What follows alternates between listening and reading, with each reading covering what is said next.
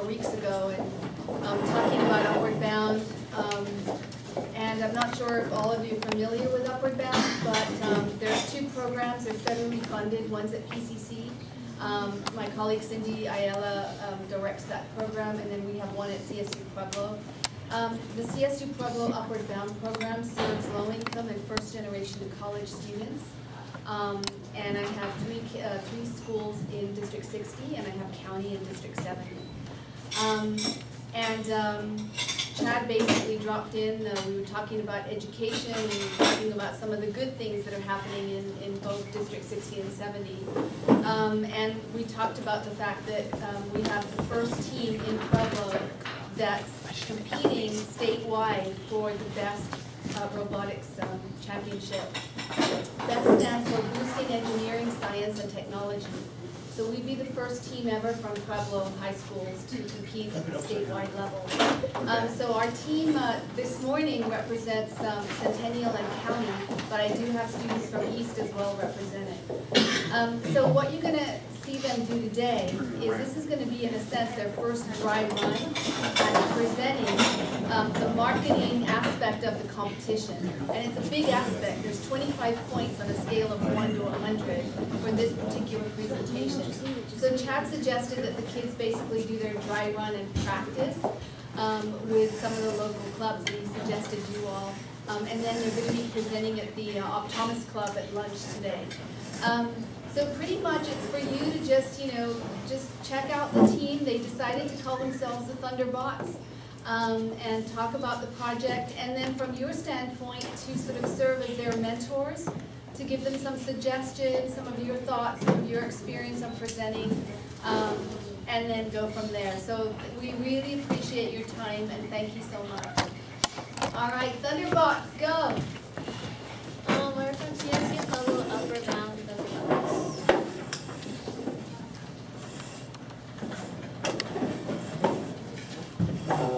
We're trying to promote our company. I'm sorry. We're trying to promote our company. We're the Thunderbots Incorporated, and this is our marketing team.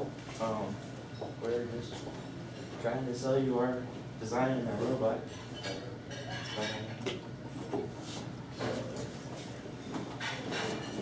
As we move further into the 21st century, space exploration, interplanetary resource development, and space community settlement will become a necessity. The recently launched Space Elevator program will require unmanned robotic vehicles for routine space cargo delivery. We're here with our technical demonstration system as well as our engineering notebook to prove to you that Thunder Robotics is poised to outmatch the strongest of our competitors to win your trust, and with that, your contract.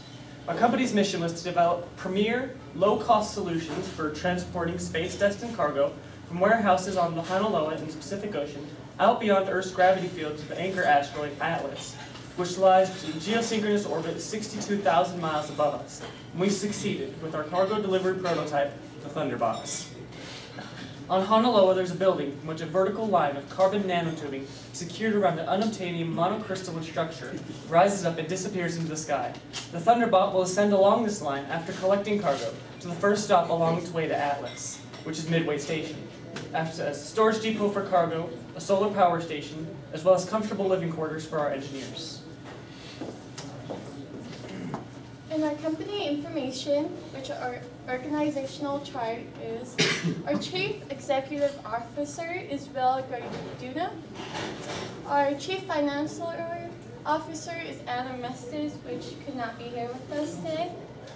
Our Chief Operations Officer is James White. Our Director of Marketing is Jordan Masters. I'm the Director of Public Relations. Research and construction supervisors are Dante Reno, which cannot be here with us also, and Tyler Garcia. Our engineering team is Isabella Harden, Sarah Garcia, which cannot be with us today, and Natasha Pacheco.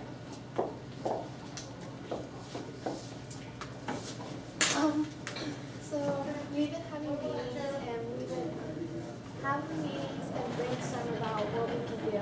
And brainstorming, we would basically come together and throw out ideas, and our whole group will just be like, okay, this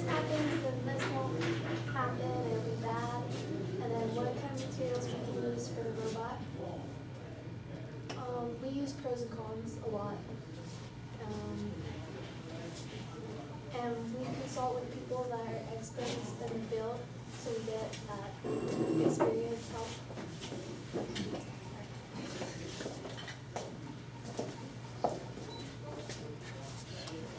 Our strategies for product development, which is we do research a lot. We're utilizing space laboratory science. We do trial and experimentation, and we also do market research.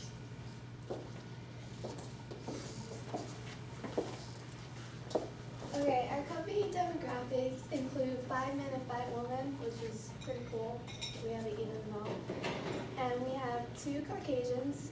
Will, no, not Will. 2 Pacific Islanders. No, 1 Pacific Islander, that's Kyrie. 1 mixed race, which is me, and 5 Hispanics, which is Natasha, Tyler, Dante, and Adam. We also include different schools. We come from County and East and Centennial. And we have also a variety of grades such as 9, 10, and 12, and 11. So yeah.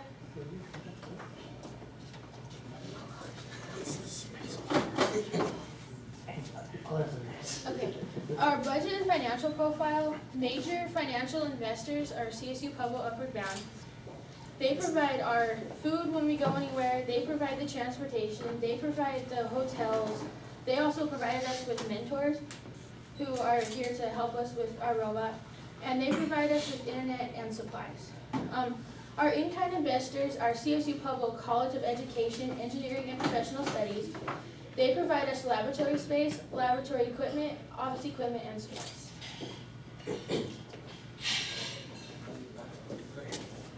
Our brainstorming methods. We have our group discussions when we come together in the Upward Bound office, and we were talking about who's doing the notebook, who's doing the robot, and who's doing the marketing. Well, we decided on that. And then we would present different ideas to each other as far as like who's doing the PowerPoints, who's writing the information essay for the notebook, and who's building the robot, who's programming the robot, who's doing all this. And then evaluation of a working prototype by observing the following. We're trying to get the arm working now. It's not great. It goes up and down. The design we're trying to come up with is trying to keep the thing balanced while it goes up the pole. So that's what we're doing. The evolution of design and alternatives, we've kind of basically decided on what materials we're going to use and how it's going to look. And then for the effective and implements of these designs, so from paper to actual 3D models, basically just standard milling, drilling, sawing, and putting everything together to see if it actually works. Does our design hold up how we wanted it to? Does it properly have the shape and dimensions of what we thought it would and how that would work?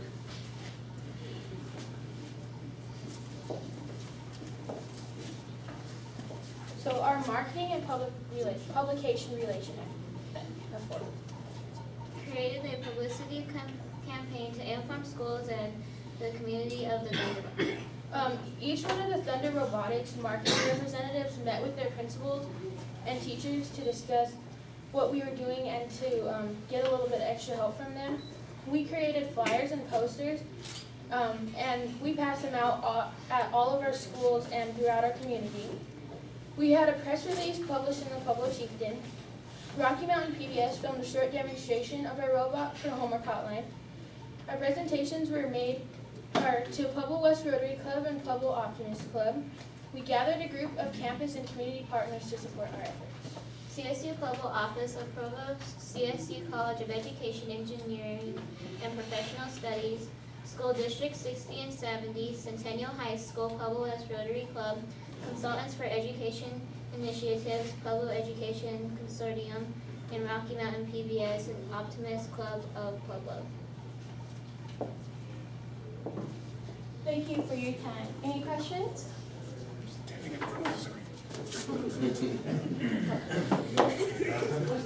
Any questions?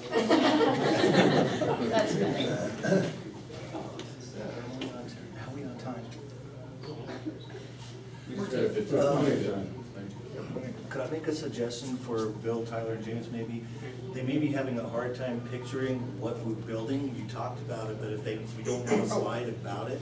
So if somebody could briefly tell them that the robot climbs 10 feet in the air or something like that?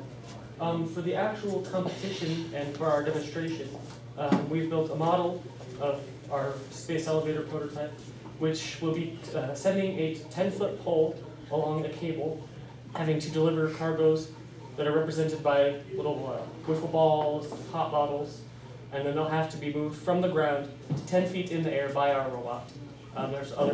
There's habitation modules, there's a T module, which they haven't told us what that is supposed to represent, that will have to go up into the air. There's also things that will have to come down. In this picture in the corner here, it's hard to see, but that's one of my original sketches for the body of our robot, which will be mounting all the electronic components and the arms. Yes. How's it powered? It's powered currently by a 12-volt battery. And that's just for our contained demonstration. inside? Or Yes, that will be inside the main case. what's the weight of this thing? We have to keep it under 24 pounds. We don't have a current weight because we don't have everything mounted yet. We're still designing and trying to problem solve our arm. Give us an idea how big it is. Currently, about that big, about that tall. The body itself is a perfect cube. About that? No. No. That's a rectangle. I'm just saying in size, bump size. So it's powered by a battery, but what's the propellant? What makes it? It's The propellant will be a large motor that will just be winding the cable. What's the when and where? We have a practice session on the 20th this month, and that is, what's the name of the high school again? What's the name of the high school? Where is it going to be at high school? West Denver High School. Denver High. Denver High High school in School. Denver. I just go there. When you load cargo and unload cargo, does that have to be done remotely? Yes, all of this will be done remotely. The person operating the robot will be standing approximately 15 feet away. And you do it with a Yes. remote? For the sake of the demonstration, it is an Xbox controller. It's rigged to work wirelessly with our robot. Yes. Sorry, go ahead. Go ahead. Is your robot your unique imagination, or did they give you kind of parameters for this event? We were given a box of materials that we were allowed to use, and only those materials. Some of them were what we call expendable materials that we can saw in half, we can drill into. Some of them are materials that we have to return to them just as we got them, such as the motors and servos and the controller. And all of the designing, almost all original design, but I guarantee you there's going to be about 15 other boxes with arms when we get there. So a lot of imagination, but also some Yeah. given concrete things you had to use. Yeah. Okay. Yes. How much time have you guys put in hour-wise at the labs and stuff, do you think? Are you guys keeping track of that? Yes, we are keeping track of that. That's probably our biggest shortcoming, because as we are from 3 different schools and we're balancing 10 different schedules along with the schedules of our advisors and lab space, most of our work happens on Friday afternoons in about 3 to 4 hour sessions. And some Saturdays. Saturdays from 10 to 4 as well. I was gonna say, that's probably the biggest challenge you have with so many students at different schools, is Yes. getting together, especially if one's in charge of certain things, right? Yeah, and that also is, with the rest of the competition and the rest of the teams, we are the only team that is made up of different schools. All of the other teams are one school and one school only. So they're actually looking to us to see how that goes this year. We are also the very first team ever from Pueblo Yeah. to compete. Terrific. Yes. How was your team assembled? How were you recruited? Our recruiting, specific requirements-wise, what that was given to us half of our team had to be from one school. That's why 5 of us are from Centennial. Recruiting-wise, we are all from the Upward Bound program, and it's really those who just have an interest. I do a lot of computer programming, and so that's how I originally got into this. My friend James here is an excellent mechanic. Tyler does programming as well as graphic design. He made the logos on our t-shirts and did all that himself. Got it printed for us. Natasha and the girls, they're all wonderful presenters, and they built our wonderful PowerPoint. Yeah, and most of us are from a different group, our STEM group, which is science, technology, engineering, and mathematics. And so it wasn't a far jump to get to this team. So was it something passed out at the high school for this, or? No, actually, the original, the competition was brought to our attention by one of our advisors, Miss Carol Fortino, and it was originally presented to me because she knew I had an interest in that. And in order to get a team, we had to get our whole team ready to go, and then CSUP Upward Bound was essentially our financial backer for it. We basically sent out we work very closely with all of our students. We have 87 students. And my personal interest is in STEM, so when I got on board at Upward Bound, I created what we call a STEM cohort. So just a few students who are really interested in science, technology, engineering, and math. So pretty much Steve, who's our counselor, I just say, hey Steve, send a Facebook out, how many kids would like to be involved in robotics? So that's basically how it literally happened, Facebook messaging. And these are the students that responded back. So do you use CSU students for guidance, mentoring? We do have one student from the engineering department, and I wish I could pronounce his name properly. Nirman. And he's absolutely fantastic. We bounce ideas off of him, and sometimes he gives us ideas which technically isn't supposed to happen, but yeah. I didn't say that. Well, my son's It really has been a big challenge electronics. not being a school, because we just don't have the resources that a school does. So we're working against a lot of challenge, and as Will said, this is really an experiment. We just don't know if this is something we could sort of continue with, because a school has all the resources, they have their teachers, right after class, the kids go right to lab every day. But hey, we're doing it. Yeah, it is slowly but surely it is getting done. What's the purpose of doing it with 5 different schools? It's just Upward Bound. Because it's an Upward Bound program. That was just as our opposed to pool a of school people to program. pick from. We didn't have as many people from Centennial who were interested, and so one of the rules allowed for different schools to be brought in. Oh, you have to have so many on a team. Yes. Okay. There's, I think, the team minimum, I think, is 4, but in order to do this with 4 people, you'd have to be absolutely nuts. No, that's not even, that's the, That's the PowerPoint minimum. there's teams like 20, 40 people Yeah. in one team. We're the smallest A lot of group. sense. But there's also a 6-week, maybe we didn't give you a time frame. From start to finish, this all has to be done in 6 weeks. Completion, testing, competition, 6 weeks. Design Fast. to building to implementation to debugging to our final presentation is 6 weeks. When is your final presentation? It's the 27th.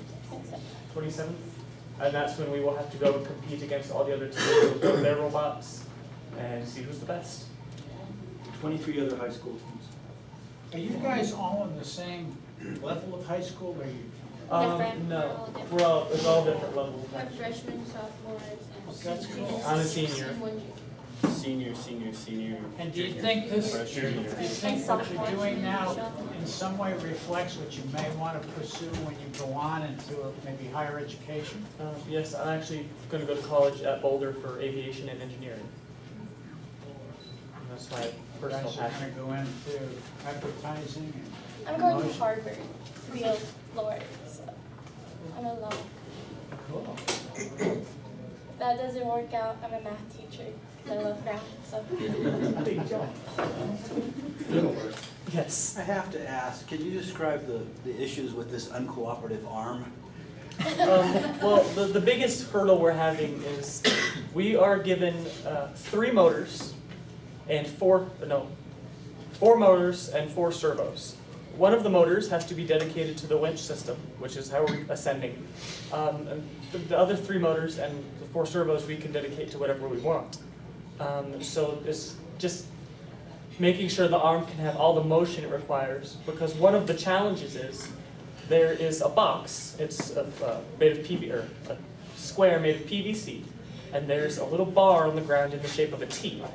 And so the T has to go up, go through the slot, and be rotated 90 degrees. And we currently can't figure out how to make that happen. And that is one of the biggest, because each piece of cargo you move has a specific point value for the competition, which is how we're being judged. And the T is one of the biggest point gainers we can receive. So does this have to pick up, I mean, it's all remote. Yes. Does this have to pick up the cargo Yes. and lift it, and then come back and pick up another piece of cargo? Claw, shovel, So that's, something. if this were to go to Atlas, is that what the Yes. asteroid you said? So this would all be remote Yes. from the cargo side?